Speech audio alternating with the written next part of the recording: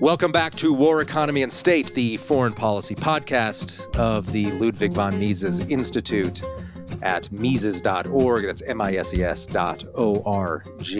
Now, this week we're going to talk about the true economics of wars of attrition. Specifically, the war of attrition going on in Ukraine right now. And it turns out that wars aren't nearly as cheap as the United States seemed to think they were going to be in the new world of warfare.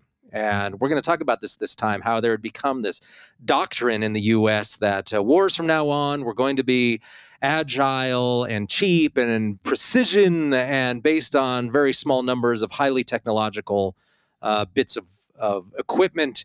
And it turns out we've learned in Ukraine that's not actually the truth at all, that we're still facing the same old economic warfare problems and industrialization problems in terms of war that we faced decades ago.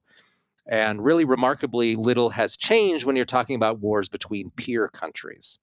So we'll get into some of those details. And speaking of government spending and expensive stuff, I want to note that the Mises Institute is currently giving away 100,000 copies of Murray Rothbard's What Has Government Done to Our Money? This is a classic text, I believe, from the 60s. And it's short, too, mercifully short. If you're like me and you like short books, you'll like this book. You can read it in a couple afternoons. And it's really just remains one of the best summaries of where money comes from. How does money retain purchasing power? What happens when you inflate? And what does that have to do with business cycles?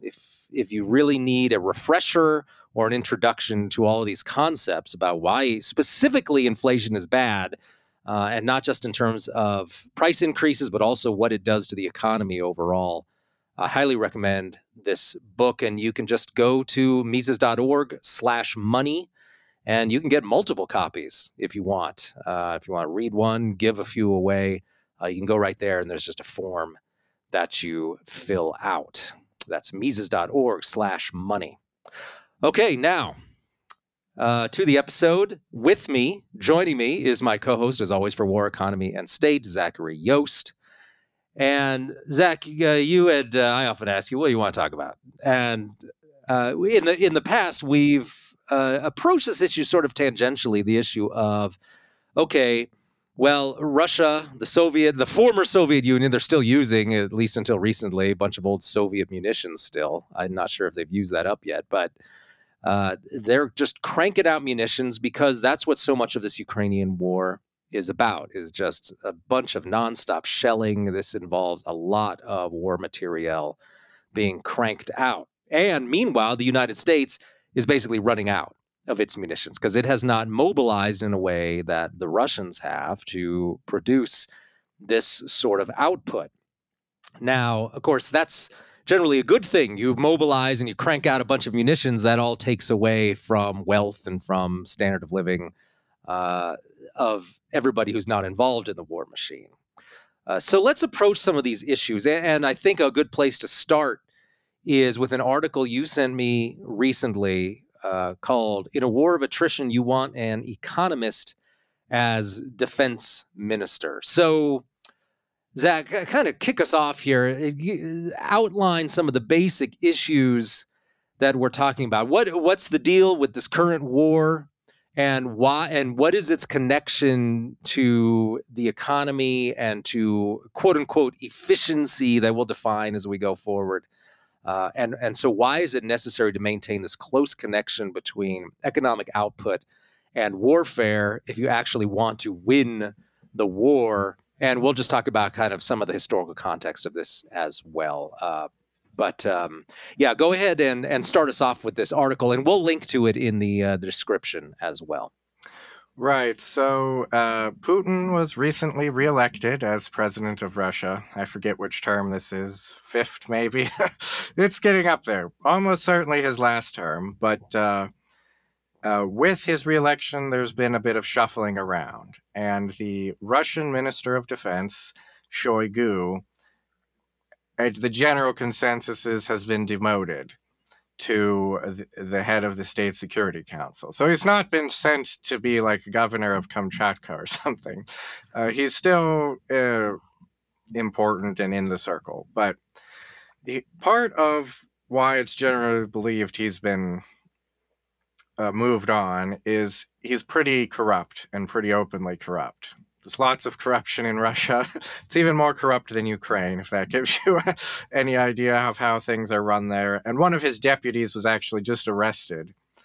And in the raid, they just found like millions of dollars or rubles or whatever and gold and stuff at his big mansion. So it's obvious, he's skimming off the top.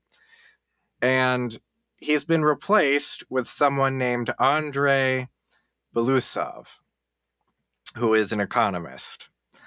And he's quite an interesting fellow. I'd never heard of him before, but he has no prior connection to the military.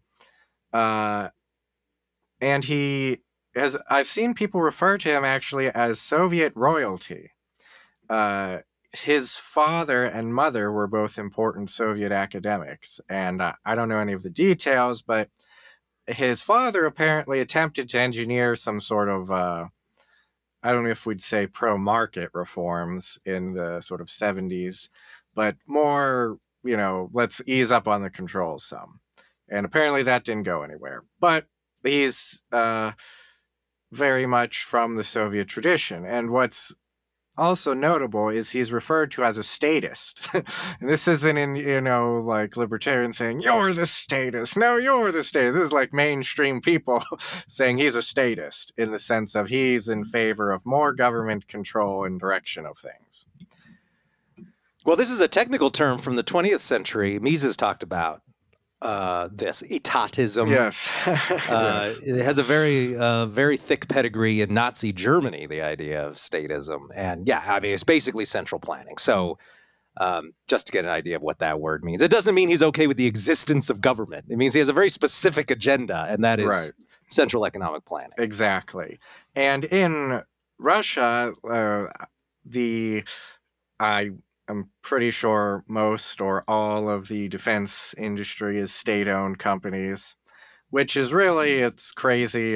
Just in the course of trying to read some more about this, I mean, there are like state-owned companies going bankrupt and being bought by other state-owned banks, and it's just it's quite a convoluted system.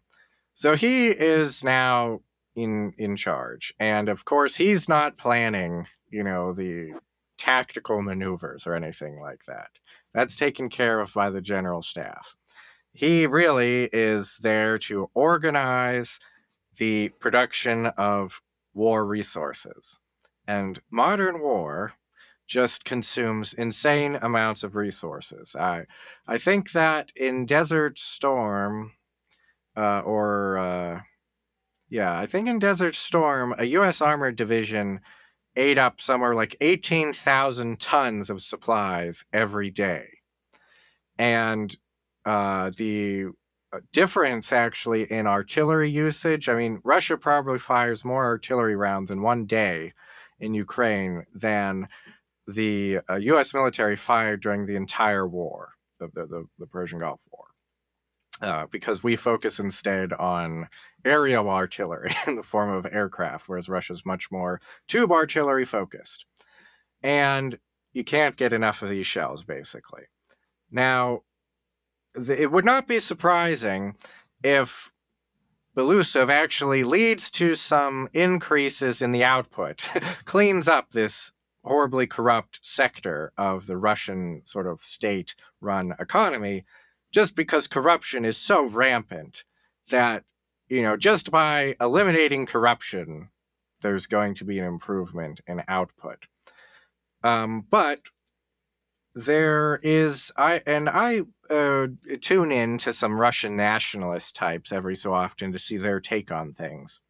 And they think, oh, this war, great for the economy. Everything's booming. Everyone is getting jobs. Wages have risen a lot. But as Austrians have a lot of insight to, and we'll link to a lecture from Mises U that Matt McCaffrey gave in 2018 on the economics of war, where he sort of predicts exactly what seems to be happening in Russia in terms of, it seems like, all this demand and everything, but and currently, according to the stats, wages are outpacing inflation, but that I'm highly skeptical that will continue. People are like, oh, I can buy a washing machine now. Well, more and more resources from the economy are going to be driven into the military industrial base. And it's currently something where the military budget, I believe, is roughly around 7.5% of Russian GDP. And Russian leadership seems to be aware that sort of in the 80s, when the military industrial base in the Soviet Union went insane, it was eating up a huge portion of the economy. This contributed to the collapse of the Soviet Union. So they sort of want to try and prevent that from happening. Belousov, that's likely in his sort of portfolio. Cut down on corruption, decrease blatant inefficiencies, although as we'll get to in the rest of this episode, a state-run war economy is going to be very inefficient at its own sort of version of goals, by definition almost, and prevent the military-industrial base from cannibalizing too much of the economy. So that's sort of the groundwork for what's going on and sort of setting the tone for the rest of the episode. So, I mean, let's just right now define what we mean by efficiency, so we can talk about we can talk about efficiency in war to some extent without there being confusion. So, as you note, right, and I remember McCaffrey's talk on this topic. He's written a couple good articles about it too. Is that when you're talking about efficiency from an Austrian viewpoint, an efficient economy is an economy that reflects the actual desires of savers, investors, and consumers and entrepreneurs. So that it's an unhampered economy. Your economy is efficient if it's delivering the goods and services that people actually want.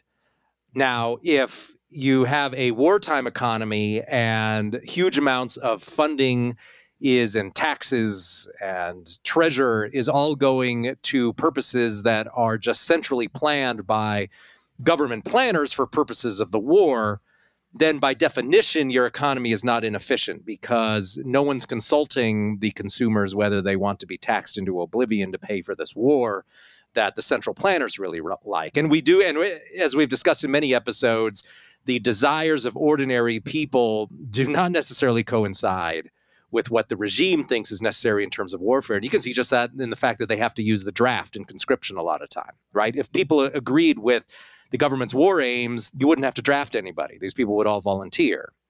And of course, the state acts like, oh, people are free riding. Don't people understand that we need to fight this war? Well, actually, maybe a lot of people just don't care. And maybe they would just be fine with a change of regime as long as they could go on back to their lives. And of course, every war is portrayed as some apocalyptic thing and that everybody should care deeply about it. But the fact of the matter is that many consumers and entrepreneurs know that that their lives wouldn't actually change that much based on the outcome of a war. And this has historically been the reality. But instead, the government seizes all of this wealth and treasure, and they spend it in ways that the regime wants. And that is by definition, in the Austrian thinking, inefficient because it's wealth produced by consumers and entrepreneurs, and then that wealth is wrenched away from them. And instead of those people buying things for their families or for their businesses that they would have bought, that money all goes to pay for some foreign adventure. And so keep in mind, that's the real definition of efficiency from a true economist standpoint. Now, however, we're stuck with this word in some other uses as well. So the context that we'll be using the term here is in the concept of bang for buck. Bang for your buck is a phrase, of course, pioneered somewhat. I don't know if he invented the phrase or if he just popularized it. Robert McNamara, the defense secretary back during Vietnam, was saying we need more bang for our buck in Vietnam. So we can deliver more units of bang, that is explosions against the Vietnamese per dollar.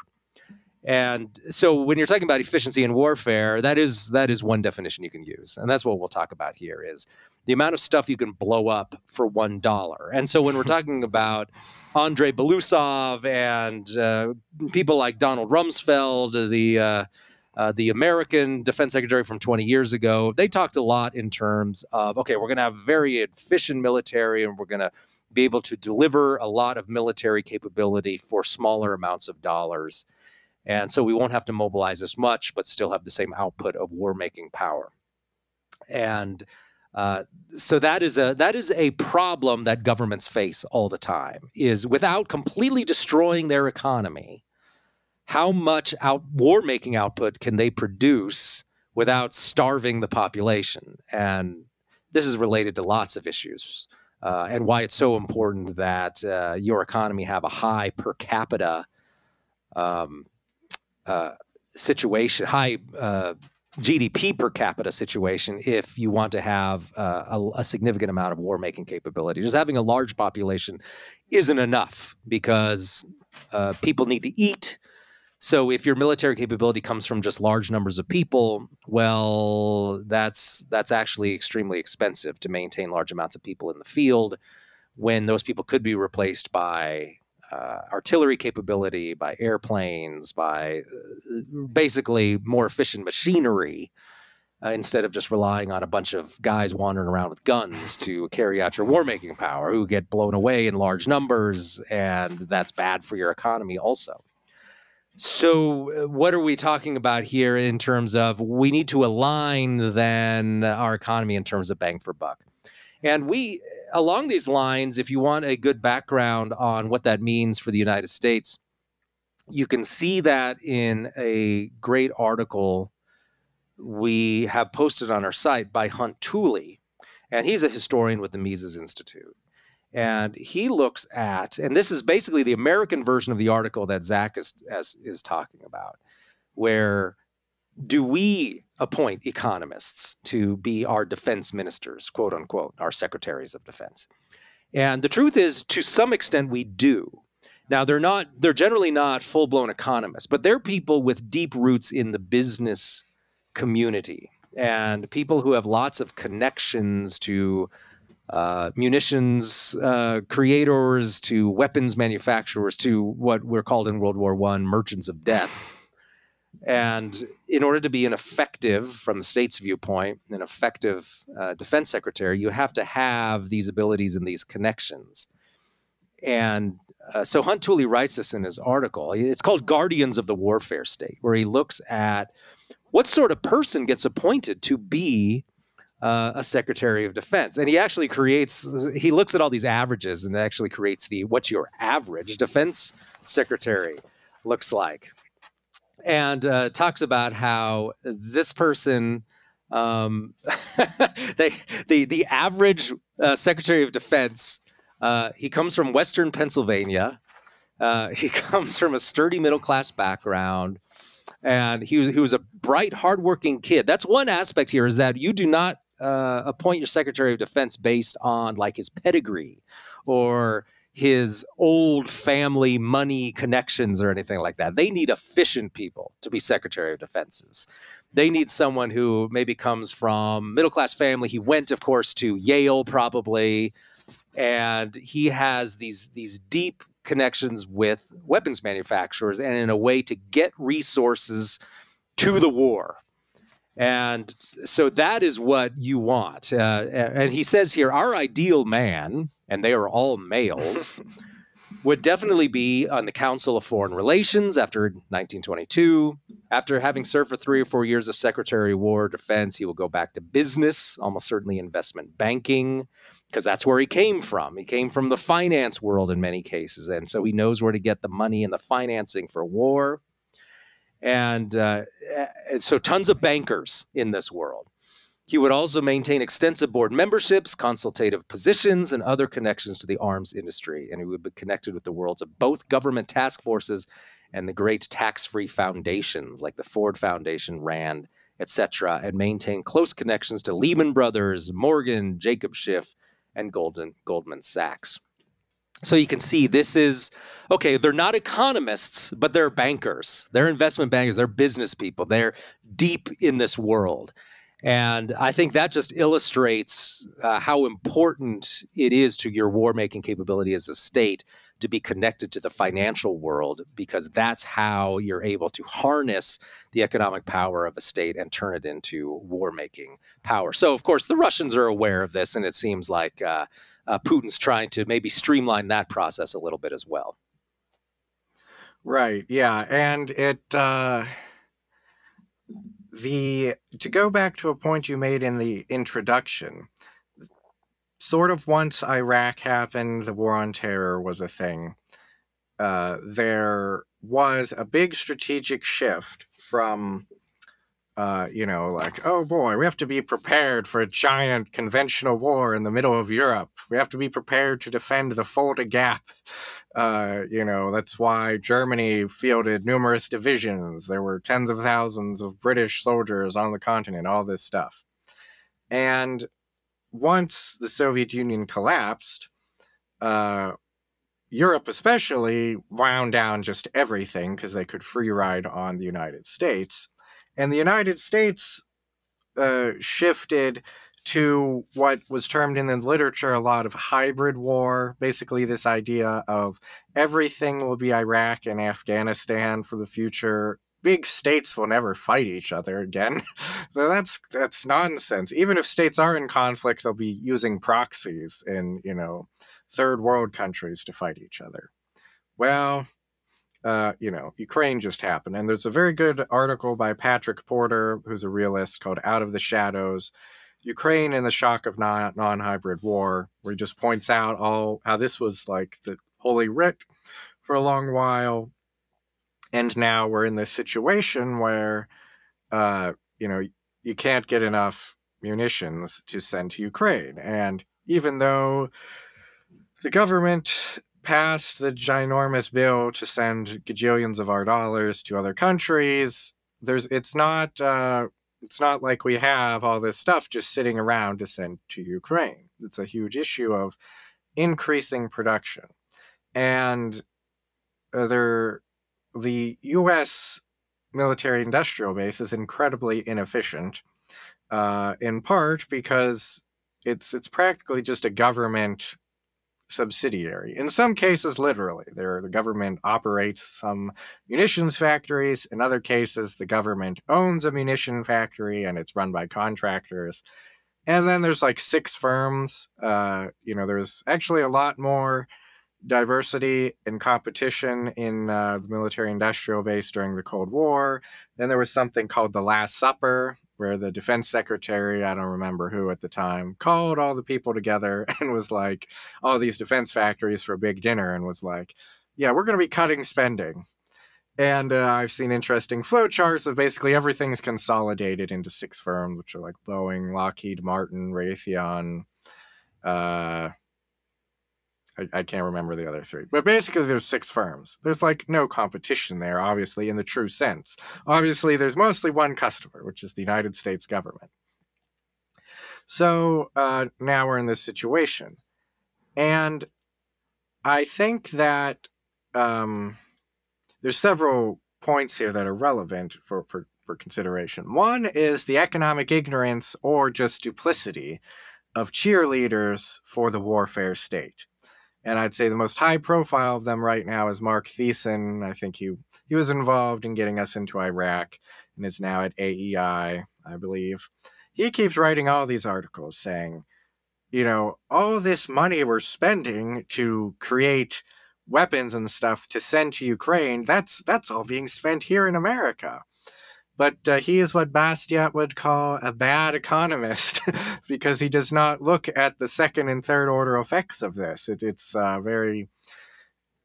how does building something, an artillery shell, which is going to be sent away for free and then blown up, that does not create any wealth. And I think it sort of speaks to the way in which so many people today just confuse wealth and money.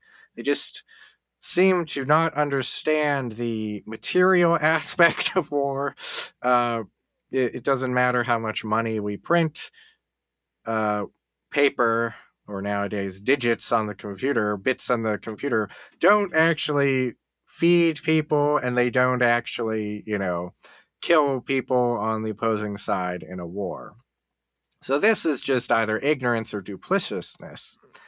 But I would say there's the other aspect of all this is why I think it's important to talk about, and why I would encourage more, Austrians and economically literate people to think about this issue and to read more Rothbard and Mises and Hayek, because they all talked about this issue, war financing, and just sort of the reality of war that's tied to actual economic reality, is because the chance is low, but it's so concerning.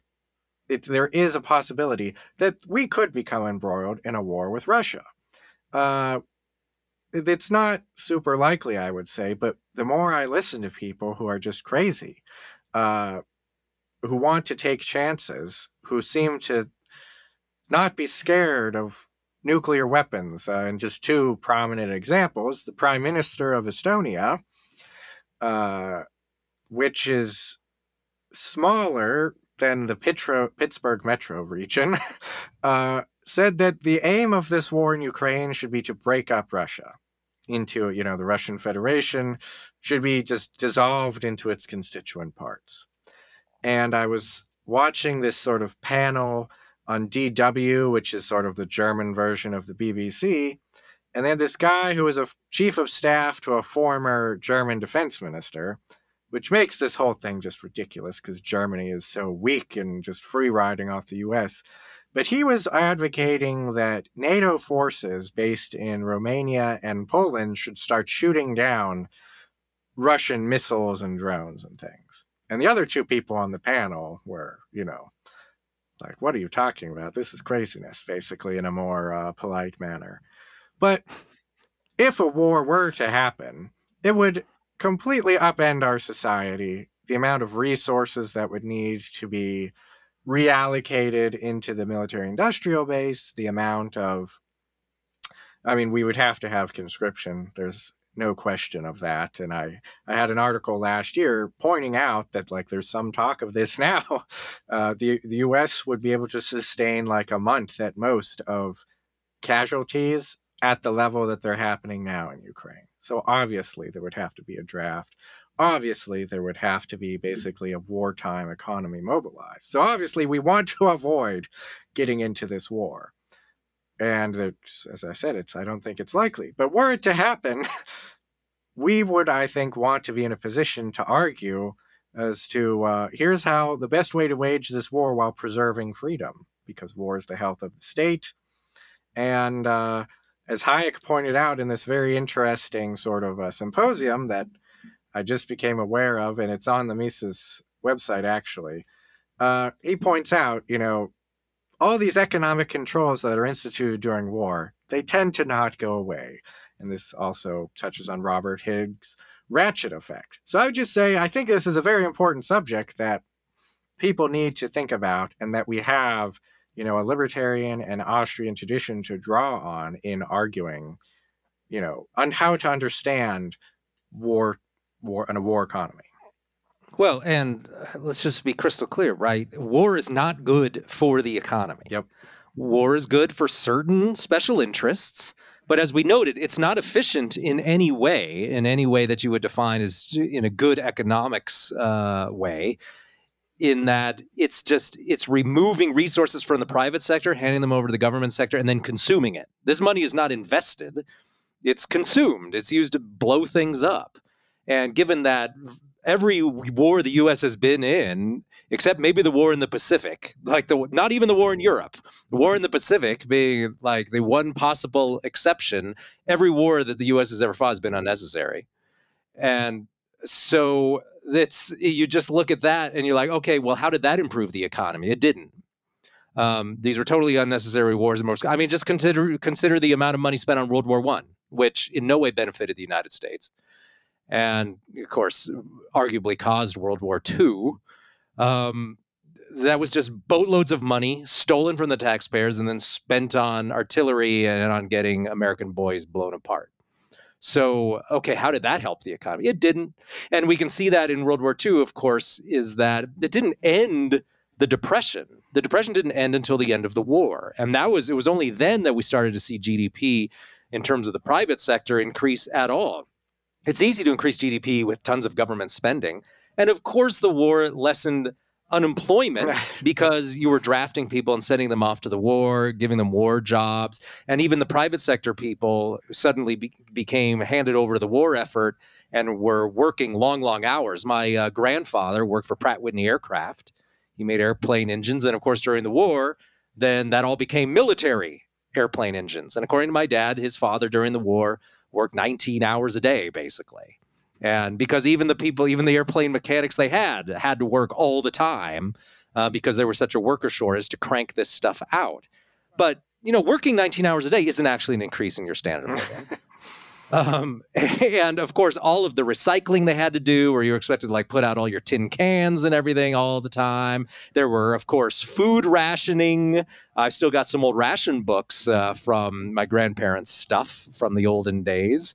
And these were all signs of a bad standard of living. This is the standard of living described by Orwell in 1984, the constant wartime economy, where everything's rationed, there's shortages. That's what was going on in the United States during the war. And yeah, less unemployment because your sons, your working age sons, were shipped off to take a bullet in Europe. So that's the reality, not, the economy improved because of the war. And then you can point to other examples, too, such as the Vietnam War.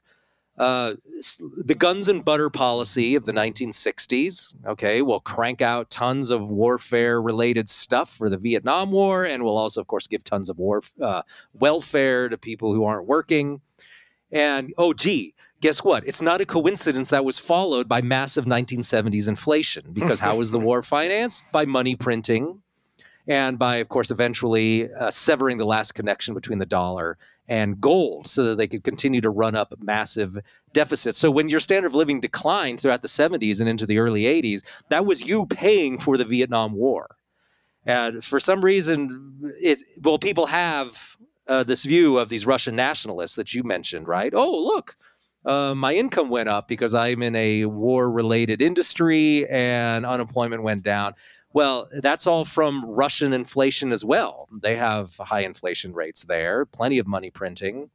And it's the same thing that the U.S. has done on many occasions, later followed, of course, by inflation, because these wars that the U.S. and anybody enters into in the modern world are generally financed by deficits. And you can see that right now. All of that money sent to Ukraine by the United States, that's printed money. There's no money there to send to Ukraine. It's all newly created money. And so you and your children will be paying for that in terms of deficits, in terms of inflation. You're already paying for it, really. And so let's just get out of our minds this idea that war is good for the economy.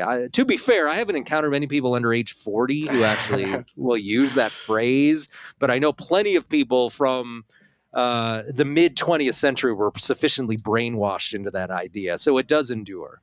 And 2 points on what you just said. One is that all this deficit spending means that the cost that will have to be paid back down the road is going to be much higher because of interest on this debt. Depending on how the Fed, what it does in the next year, but the estimate, I believe, from the CBO right now is that between April of this year and April of next year, there'll be something like $1.7 trillion in interest payments from the federal government. This is really worrisome in terms of future sustainability. And I would point back to the Watson Institute at Brown. They have the Cost of War project, and they factor in, estimated interest payments, which adds trillions of dollars to the direct, immediate monetary cost of Iraq and Afghanistan. But I'd also point out that it seems, I would say that Austrians are, at least as far as I've seen, are some of the only people who notice this, but all of the inflation distorts price calculation. So there's actually frequently a consumption of capital resources during a wartime economy, where it's like, oh, look at these, the little independent car factory they had back in the day of the 1940s. Like, now they're making Jeeps or tanks or whatever. Oh, look at all the money they're just raking in hand over fist. But if we could actually view the real state of the economy, not distorted by all the rampant inflation and whatnot, they're actually probably actually losing money in the long term in terms of not factoring in capital depreciation and things like that. So it's just it's very worrisome, I would say, in terms of where the future is going. It seems were a catastrophe to happen, I'm not convinced that the powers that be will will have learned any lessons from the past. I mean, obviously not if we get into a war with Russia over Ukraine. Obviously, crazy people are running the show. But two, were that to happen, we can't expect that they would wage the war in a sensible manner on the economic front. And I love this quote from Murray Rothbard in this piece he wrote in 1950 called The Economics of War, where he goes through and basically, points out sort of a very material-centric view of the war. Resources and whatnot are essential. And he attacks all of the inflation policy. He attacks all the rationing and stuff. Is like, this is all just crazy. But at the end of the piece, he says, the object of a war economy is to win the war as rapidly as possible. War is itself the supreme immorality. And any regime which hampers its successful and swift conclusion is also immoral. So I think that's just, hits. I love Mises's quote. I think it's on the back of Human Action about how economics is essential to human life. It's the pith and pit of human existence. And it really is, in a way, a new science that is just not fully, hasn't sunk in to everyone yet. And there's been all sorts of speculation as to why that is. Well, just as an illustration of how bizarre wartime ideas of efficiency are and how little they have to do with concepts of economic calculation in terms of saving and investment, and are you delivering something to the economy? What are you producing? There's some good information in a great book on the Second World War by Paul Fussell. Fussell he was actually I think a professor of like literary studies or something, but he wrote these great books. He wrote a book on the domestic culture during World War I in the United States, but he was a World War II veteran in Europe. And he also wrote this book called Wartime, Understanding and Behavior in the Second World War. I would highly recommend this book for anyone interested in the concept of war and foreign policy. And he also has spoken at the Mises Institute, his great talk that you can find on Mises.org. But one of his chapters that I really like, and I think illustrates this issue of when war really comes down to a war between two peer countries that are somewhat evenly matched.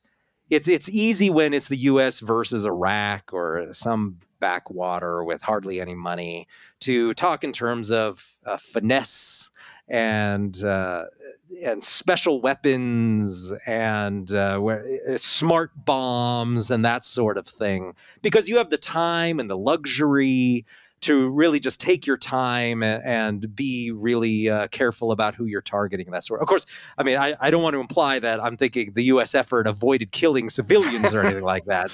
The accuracy of these weapons was greatly overstated. However, there wasn't the level of carpet bombing that you see in a war between two peer countries, because that's just what the hysteria of war and the need to just crank out weapons as fast as you can necessitates in these cases, where you're actually fearful that you might lose, which, of course, the U.S. was never concerned about in any of its Middle Eastern wars. But in wartime, one of his early chapters, he talks about the weapons how at the beginning of World War II, they had an idea very similar to the United States has had off and on in recent decades, which is, this is a new war. And we're going to produce very modern weapons, and we're going to have very specialized troops, and everything's going to be very targeted. We would never bomb a city filled with civilians. That's just going to be unnecessary in the modern world. And he talks about how, that just ends up going right out the door by 1943, is completely dead. And he says here, by the end, early ideas of finesse, accuracy, and subtlety had yielded to the demands of getting the job over at any cost. If early on the soldiers had spent many tedious hours practicing marksmanship, by the end it was clear that precision would never win the war. Only intensification would. Thus, the troops abandoned aiming at precise targets and instead simply poured assault fire, quote unquote, in the general direction of the enemy while moving towards him. Because the shapely Thompson submachine gun took too much time to manufacture, and here's where we get into these interesting notions of efficiency. The precise Thompson submachine gun that took too much time to make. So it was replaced by the crude pressed metal M3 grease gun, which it looked like, since what was wanted, it was finally realized, was a weapon to spew out 45 caliber slugs with more regard for quantity than for accuracy. Now, if you've ever watched one of these World War II movies, there's always like a couple of guys in the unit that have one of these grease guns. And the rest of the guys, they actually have the M1 rifle, which was way more accurate and reliable. But you're always, as a kid, you're always thinking, why don't they just give everybody one of these machine guns that just spews out tons of rounds, right? Why didn't all the troops have that? Well, they considered that and they tried that. And it turned out that was very useful in terms of just showering the other side with bullets. But it turns out, as Fussell talks here, a lot of the troops actually preferred the M1 in the end because it would go through walls and like multiple trees and multiple human bodies at once. And so you can see here this kind of back and forth in terms of like, oh, well, we're going to create this very high quality rifle for our troops. But then it turns out that the quality isn't how you would define quality, that it's something else entirely. And this is just I just found this to be an interesting kind of couple of paragraphs. But what it really came down to was industrial warfare, just throwing out as many bombs and shells as humanly possible. And he quotes a song here where they talked about that some of the troops it was like a poem essentially, and they're talking about like this German weapons manufacturer Krupp, and the line is, for every shell Krupp fired, General Motors sent back 4. The idea was America's going to win this war because we can send out 4 shells for every 1 shell that the Germans can produce. And that was certainly true about airplanes. I mean, another thing he mentions here is that in 1940, Roosevelt called for the building of 50,000 planes. When asked for a time limit, Roosevelt blandly said that was the number he wanted each year. And before the war was over, the United States had produced over 300,000 planes, 11,000 of which were in the air over France on D-Day alone. And this is a point that some other observers of American warfare have noted, and it's true now, and it's always been true, at least for 100 years, is the United States is the opposite of pioneers in strategy and tactical brilliance. The United States has never been known for that. The United States wins wars because it hurls huge numbers of weapons at the enemy and just overwhelms them. The Americans have always been utterly clueless in terms of creativity and, we're gonna execute this sneaky maneuver. Americans never do that. They just, we'll just make 300,000 planes and that will destroy the enemy. And that is the American way of warfare. And so you can see how closely tied that is to economic output and how much it requires of the government to steal the savings and the wealth and the income of Americans in order to win wars. And this can just never be forgotten. Yeah, and we see that now, your point about high tech, basically, coming back. I believe that there was recently a report that the federal government has rejected these days is rejecting half of the F-35s that, I forget who makes it, Boeing or Lockheed, whoever, sends to it. The F-35 is apparently a very advanced, great stealth fighter, but it requires an army of people to be maintaining it at all times, all this sort of stuff. It's a very precision instrument. And this is the same for all of our anti-air defenses, all sorts of stuff these days. And I think they can churn out like less than 200 F-35s a year. That obviously is not adequate if there were to be a full-blown war of attrition. And to your point way back from the introduction about how Russia was using all this Soviet stuff, they're still using Soviet stuff. And they, one interesting point that has now ramped up a lot. It sort of started last year, but now it's ramped up a lot, is they're taking dumb bombs. I think the smallest of which is 250 kilograms, and there's like 500 kilograms is the most common, and then they go up from there. So these are dumb bombs that are meant to just be dropped from giant, big strategic bombers and whatnot. Well, and this is another interesting point that is of concern, I suppose, to the U.S. military because it's so reliant on the Air Force rather than standard tube artillery. There's neither Ukraine nor Russia has really secured air superiority over Ukraine. So they couldn't use all these bombs. So they had to use, gajillion-dollar missiles and whatnot.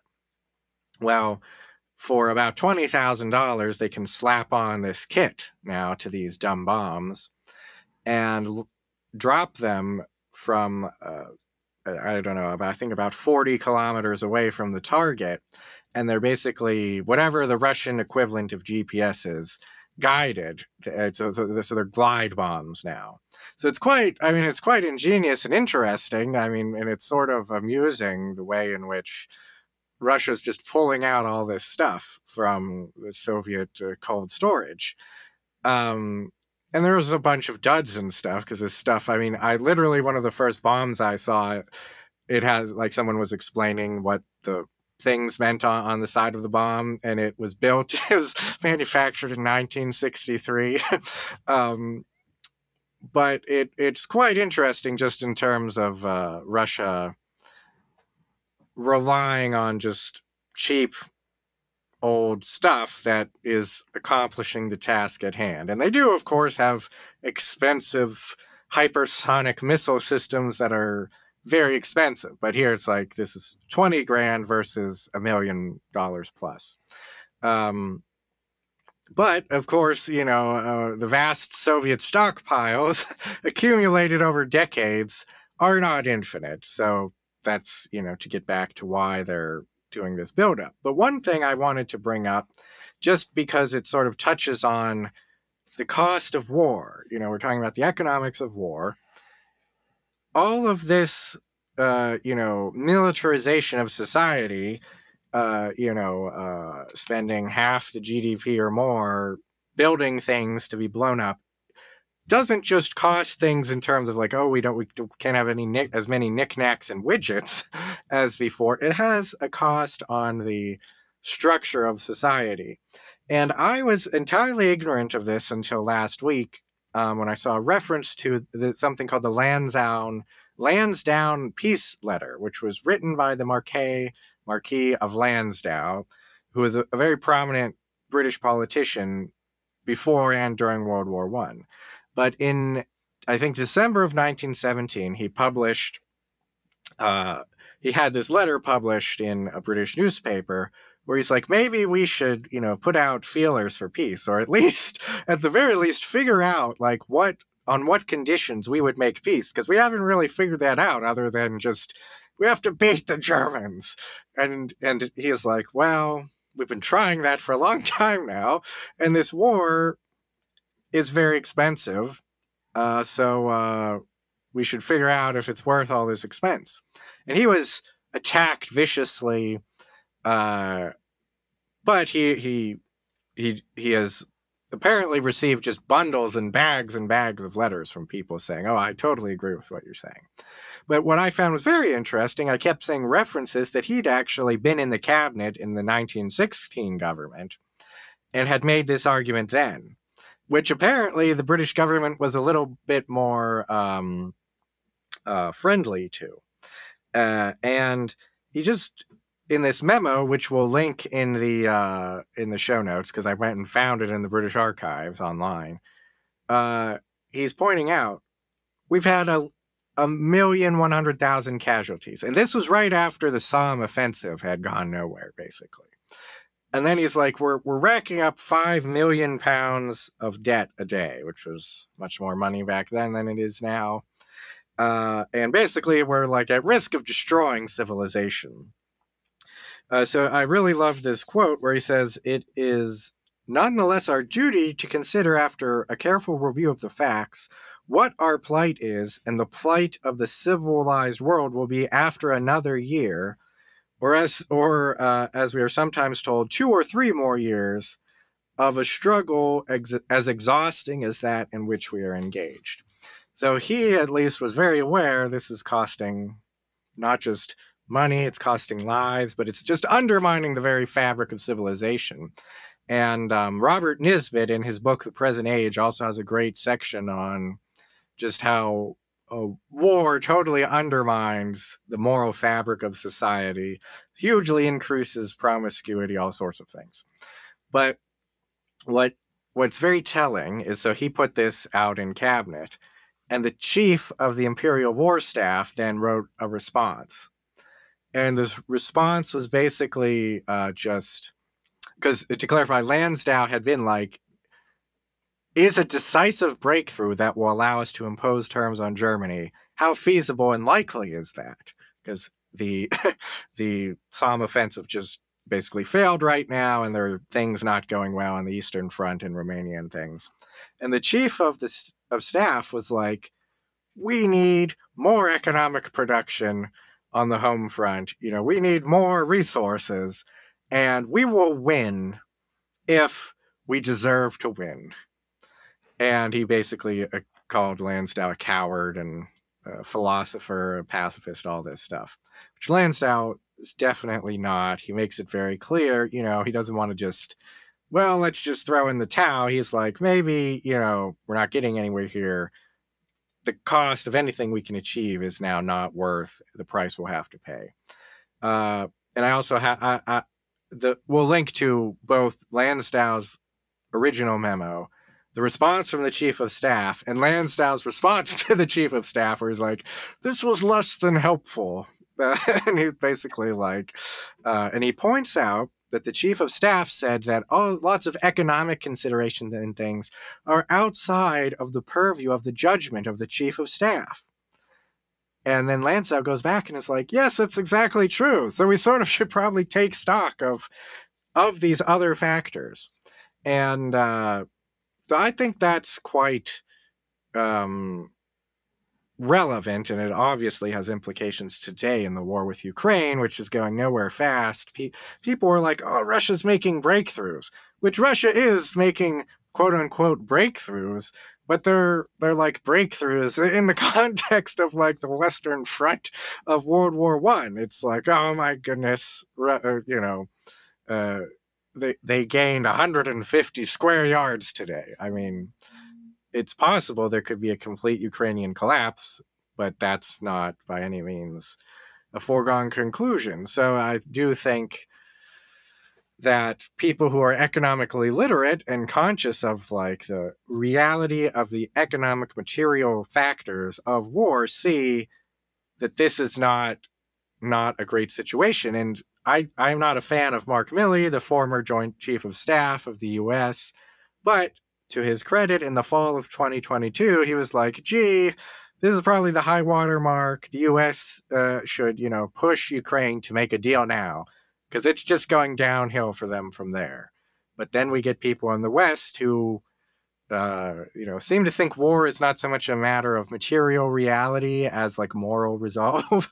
And it's like, you know, more support. And that's why we get the scary talk of sending NATO troops into, for now, Western Ukraine to operate in non-combatant roles. But that is so scary and terrifying. So all of this ties back to economics and why it's so essential. It's not just some, you know, siloed discipline that's disconnected from war. It's really the essential foundation of war. I love Mises's quote that wars can only be waged with present goods.